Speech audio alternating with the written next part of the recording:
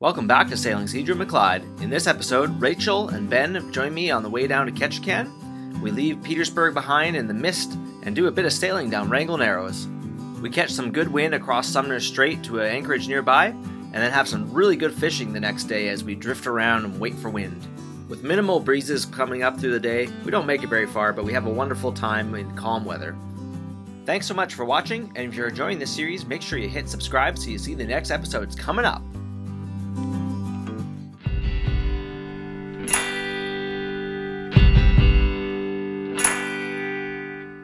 All right, we're just leaving Petersburg. Gonna fuel up a little bit.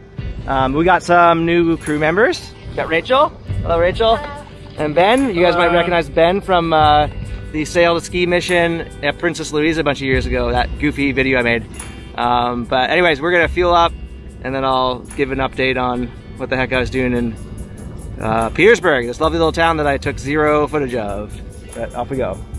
As I alluded to in the previous episode, a lot of changes were happening in my life. I had a really nice time unwinding in Petersburg, taking care of some boat chores, and also meeting someone that you will definitely be seeing in some future episodes. Woo! All right, we're doing something silly. We just turned the engine off. We're sailing down some of the skinny parts of Wrangle Narrows here. There's not much traffic, and there's a nice beam reach of all things. I thought it'd certainly be on our head. We're making a fine pace. We're going almost the same speed as our powering, so hell yeah, this is great. Just watch where we're going. All right, we are passing marker 21. A fine place to sail. It's like a good racing course. Stay between all these markers everywhere. Oh, maybe we're gonna get a little bit of a heady. Yes, sail solemn. There we got Ben, the human whisker pole. Are you rocking the boat hook? Yeah. Keep this Genoa a little happier while we're doing the silliness of sailing down a chunk of Wrangle Narrows here. I think the channel is like 400 feet wide or something. Got Rich on the helm, rocking it. And the wind has been, initially it was pretty good. There was a good little beam reach for a bit. But now it's a little bit fluky, but mostly behind us, surprisingly. I didn't expect it to be any kind of northerly, so that's kind of fun, but we'll just see what we can do. The key is ready in case, one, a barge comes around the corner, or two, the wind totally dies and we start drifting into the channel, or out of the channel. There, we're coming past marker 13A in the Wrangle Narrows 500. There's 13 up there. This is one of the skinnier parts right here. Pretty defined channel. Got the, he switched sides now. The human whisker pole, since I don't have a whisker pole on board right now. It's on the list.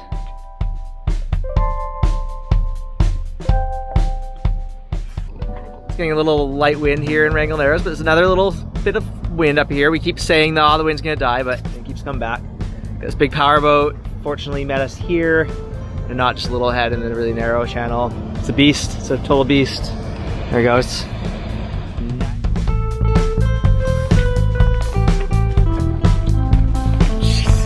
Hold on, Rachael. Okay, we are passing marker 2A. Only number 2, we almost done. The channel widens up here in a second, and there's a little more wind ahead. We are currently just drifting, 1.2 knots. We're gonna get the oars out soon, maybe.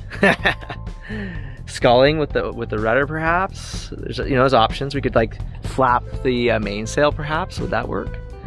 Anyways, this has been pretty fun. We've probably sailed like 6 or 7 miles, I think, by now, down the channel here. Gaston. Oh, oui, oui. All right, we're on the south end of Wrangle Narrows. The wind has come up from the southeast now, or east. And we are just close haul, getting out of the last of the channel here. And then we're just gonna shoot a lofty 4 miles across St. John Harbor and have a nice civilized evening of anchoring at 3:30 or 4. And kind of settle into the boat, take care of a few things. And I was told by the harbor master that this is a spot for halibut from the anchorage. So we'll see what we can find. So yeah, looks like we'll have a nice little sail across here, and then the anchorage we're gonna be in is totally protected from the south. So we should be pretty good in there.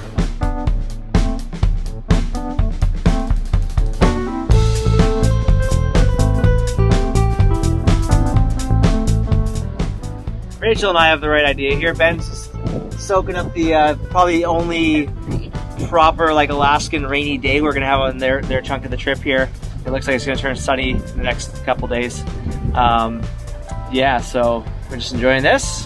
Hydrovane's doing all the work right now. He's doing a great job. Good job, Hydrovane. And we're just a mere couple miles from St. John Harbor now, and we'll anchor up there and do a bit of fishing and hang out. Okay, we're sailing into St. John Harbor. We just dropped the main preemptively, and we're gonna anchor up, and it looks pretty nice. A bit of wind funneling in there, but it looks pretty calm just up ahead. Had a really fun rip-roaring sail across Sumner Strait, only 45 minutes or something. Okay, so we're trying the elusive sail onto anchor. As the regular viewers will know, we have sailed off the anchor on numerous occasions, but not the elusive on the anchor. What do you think, guys? Is gonna happen? Things are looking good. Yeah, all right. We've got fairly gentle wind.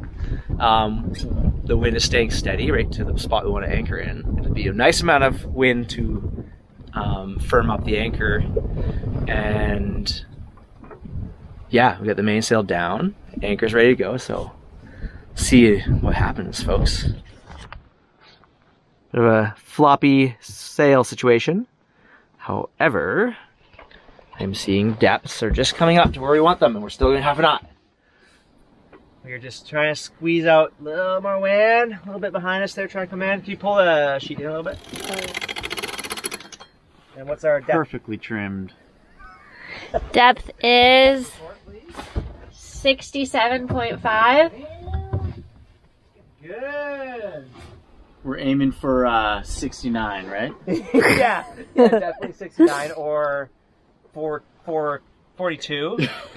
42.0. Oh, it was just 6.6. Nice. Those are pretty good depths, actually. Footage of the anchoring process. You guys ready up there, bow team? Happy to announce that we are finally sailing onto anchor. We have dropped sail. We're going like what, half a knot, just turning right now, and sail anchor's all ready to go. Let's do it. No engine necessary.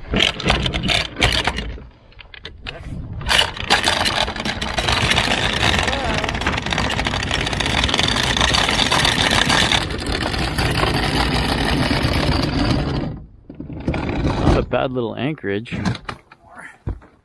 We are out here fishing for halibut. So far, we've almost caught 10, I think. Yeah, 10 bites at Got least. so close to catching one right now.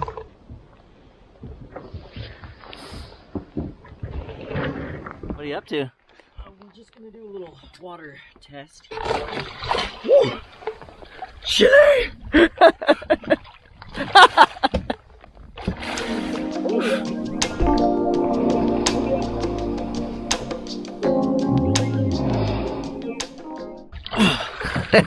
Climbing action. Nice. Oh, thank you. Deluxe treatment. Very good. Okay, so we're just chilling at anchor. Got in at like 5 o'clock, had leftovers from last night. This ridiculously large portion of pad thai I was given was enough to feed me for dinner twice, and these guys as well for dinner tonight. But it's super kind of hot in here, it's like a sauna almost. But we're just enjoying the little stove and reading books and chilling out. Very cozy. Yeah. Nice and warm. Reading, looking at the maps, the old Navionics tradition dies hard. We're picking it up again and looking at all the options. There's so many down Clarence Strait. But yeah, it's a beautiful night here, super calm. Had a few big fish on the line, but didn't get them to the surface, so we will never know what they were. But reportedly, halibut hang around here. It's kind of a misty night out, or evening. This little drizzle carries on, so we don't really want to hang outside right now. But it's all good. It's nice and calm in here.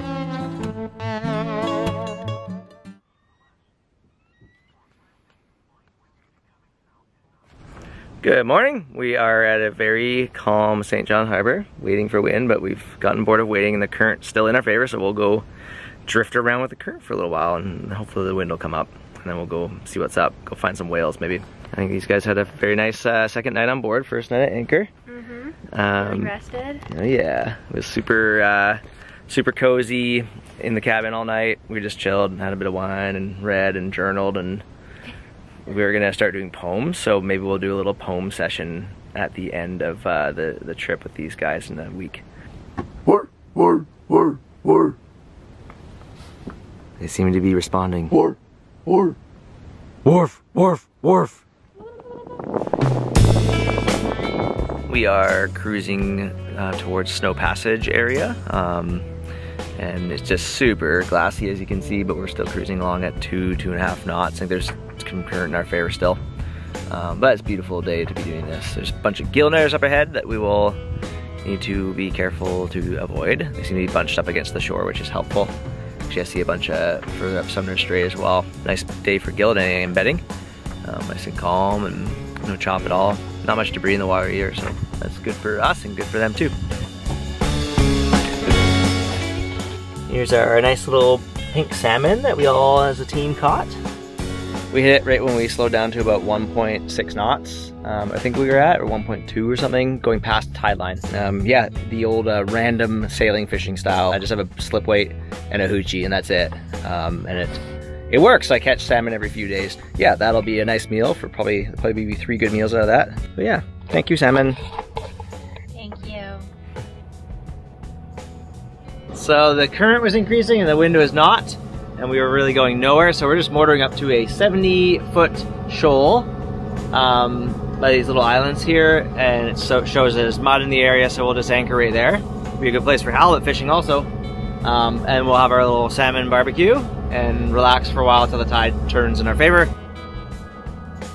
We're anchored on a shoal, 70-something foot shoal, and we were anchored in 80 feet. Quite a bit of tide running here, and we're gonna do our barbecuing now. This is a pretty nice little spot to anchor in the middle of Clarence Strait. There are some islands right over here though, so that's pretty cool. But yeah, we got our salmon, we're gonna have that now, and then we'll do some fishing because this is a pretty sweet fishing spot. If the tide's not running too hard for some heavy lures we'll dig out. So we stopped at our little anchorage here, and just before we started eating, I was like, oh, I'll fish for a second. And then this guy, perfect little 10-ish pound chicken halibut, you call them, grabbed the line, and I wasn't sure it was a halibut when I grabbed it in, but it'll be perfect. That'll be able to do like 8 or 10 servings for us solidly. So yeah, getting the fish now. Ben's got a big fish on the line. Let it run, let it run. This might be a really big fish. More than we can even get on the boat. Okay, I need a little break. Trade ya? So the gaff, you will go for the mouth or... Oh gosh.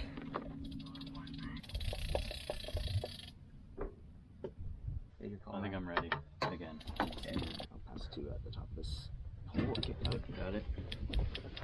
You can see it? Yeah. Is it a halibut? Oh yeah. Oh wow. Oh.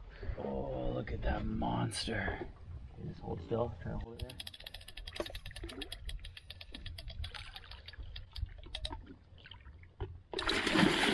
Oh no!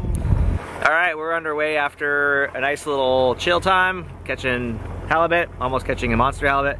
And we caught this little funky, I think it's a basket star of some sort. So Rachel checking out this super funky ass creature. Came up on the anchor chain.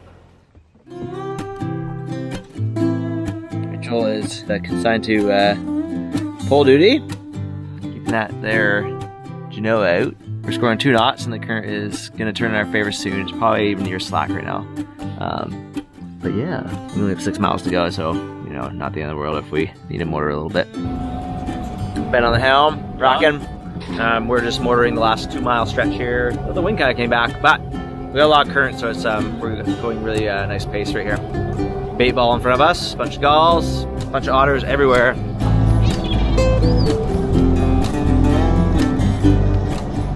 Coming into Exchange Cove now. Nice and calm in here. Really, we could kind of anchor anywhere along, but we're just half a mile up to where it shoals off, so we're gonna do that. Well, we certainly didn't see anywhere near 15 knots, but we had a bunch of nice flat water sailing today. We had a really delicious halibut dinner today with that nice halibut we caught.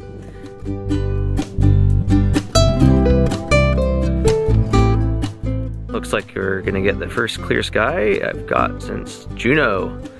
And first clear sky of this part of the trip, of course, too. It looks really nice. A little fog on the hill still. It's really pretty out though, super calm. We're all going to bed. Even before 10 o'clock, which is rare for this boat it seems, but looking forward to a good rest. Our night at Exchange Cove was one of those nights that was so calm you don't even feel the boat moving at all. After a fun, action-packed day, we all rested really well, looking forward to the next day. Coming up next time on Sailing Cedar McClyde, we wake up to some fog, so we hang out and do some dinghy missions, and then head off as the sun comes out and the fog burns off. The relatively calm weather continues, so we take advantage of some gaps in the wind and do some swimming in the freezing cold Alaskan water. Wind does come up eventually, and we make our way down to Rats Harbor. The next day, we continue our journey towards Ketchikan and anchor in a beautiful bay that is almost fully enclosed and had really warm water. Thanks so much for watching, and if you're enjoying the series, do hit subscribe so you see all the next episodes coming up. Bye for now!